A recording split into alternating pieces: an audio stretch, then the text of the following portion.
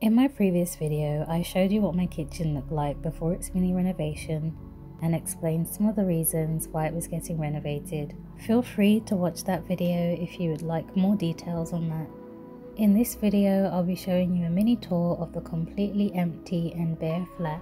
So this is a 1-bedroom, ground floor studio flat based in London, being let out by a housing association. It has a medium-sized lounge that doubles up as the bedroom, with a wide front-facing window, Venetian blinds, laminate wood effect flooring, and electric heaters. The entire flat runs on electricity, which was very affordable to run.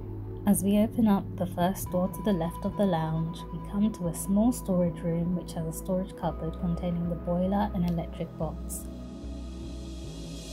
To the left of the storage room, we have a door that opens into the bathroom, which contains a shower over a bath, sink and toilet. Making our way out of the bathroom, we have another door to the left of the lounge that takes us to the kitchen, which has a narrow walkway and opens up into a small-sized, modern functional kitchen with standard appliances. As you may have noticed, there's no washing machine or dryer in the property, as there was a communal laundry room on site shared between tenants in the building. So that's it for this mini tour. I know that there are a lot of people that are curious to see the inside of a 1-bedroom studio flat being let by a housing association or council, so I thought it would be nice to share what my old flat looked like. I've also uploaded a kitchen renovation video of the property featured in this video, and it shows what the kitchen used to look like.